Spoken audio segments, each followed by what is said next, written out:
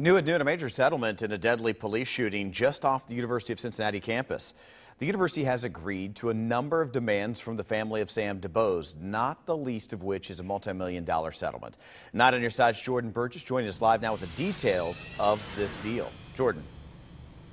Well, just minutes ago, we heard from the daughter of Samuel DuBose here at her lawyer's office in Cincinnati. She calls this bittersweet, saying that Samuel won't be around for any of it and that she wants to keep his memory alive.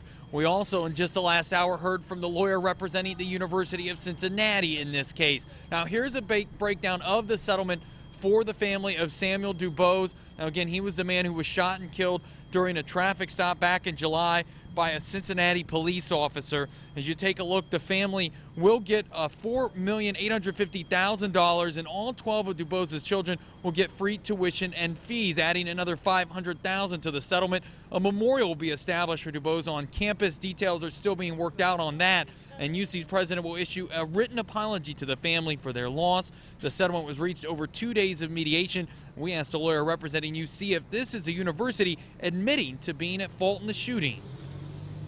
Is this an admission of guilt on the university's part? It is an acknowledgement of a tragedy and an attempt to resolve it in a manner that was fair to both sides.